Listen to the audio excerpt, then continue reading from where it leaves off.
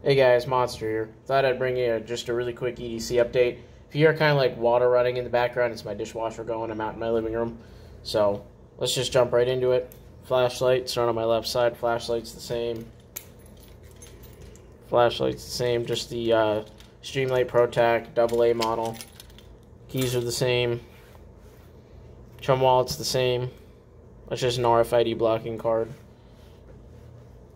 Then in my cargo pocket, I just have Glock 43 mag, spare mag just in there. Rocking the Hornady with the red tips in there, the FXTs, I think, the tips. Right side, in the other cargo pocket, because I'm not wearing tactical shorts, I'm just wearing cargo pockets, or cargo pants, cargo shorts today. If I could speak English, you know, that would help.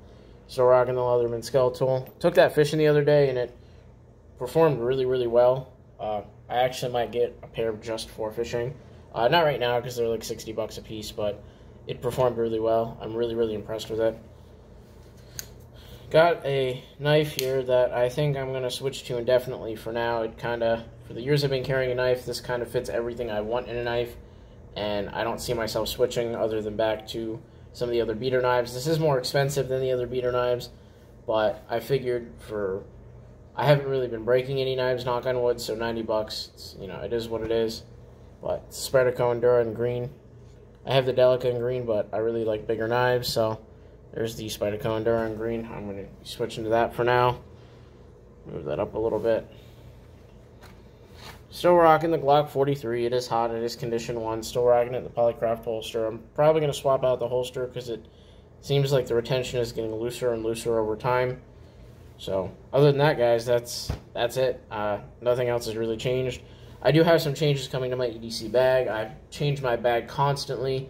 I went back to the 511 Rush 12, but I kind of have a mindset going where I want a backpack gun, and I went with a certain firearm, but I'm waiting for an SP Tactical brace to come in, a folding brace. That way I can stabilize the firearm, you know, without having to shoulder it, and still hit out to 100 yards. And if it does hit my shoulder, which the ATF has ruled that it is okay for the braces to sporadically hit your shoulder, if I need to brace it on my arm, or brace it on my shoulder, or brace it off a car or something, to where I can reach out to 100 yards a little more effectively than I can with like a normal, you know, conventional pistol that I wear on my hip, because the firearm that is going in the bag is by law a pistol. It's just not pistol like this that goes on your hip. It's more of a pistol caliber carbine, but it's a pistol.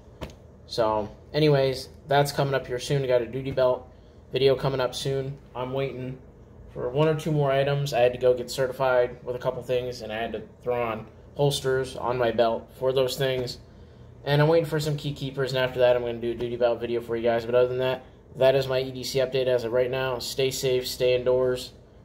Take it easy, guys. Stay bladed and stay pewed. Stay free.